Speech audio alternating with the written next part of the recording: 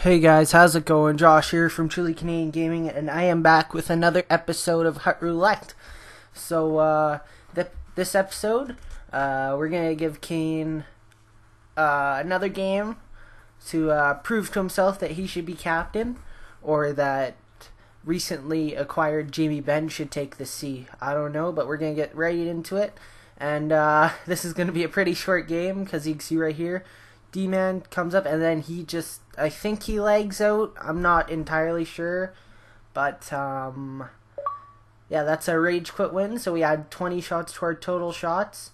And we get to open up a pack. And I did forget the pack that I opened up last episode. Since we were on a 3-game win streak. So we're going to open up one here. And as you can see, we get a really nice pull. For the series, we get Tyler Johnson, Rookie of the Year. Definitely going to use him out of the pack. And then I think I just send everything else to the collection. Yeah, I send everything else to the collection. Alright, and then we're going to open up our second pack here. Hopefully we get something good. Come on, Nazim, the dream.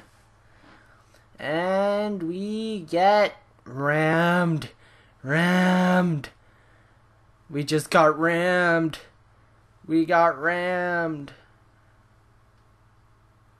Oh, that was a hard one.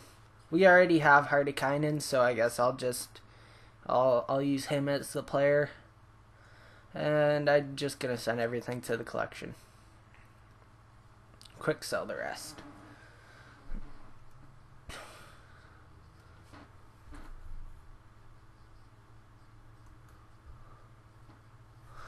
Alright, so now we're going to go pick our player. We are going to pick the 22nd player. Set the buy now minimum up to 4K.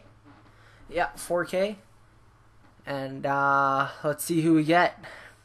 Hopefully somebody good.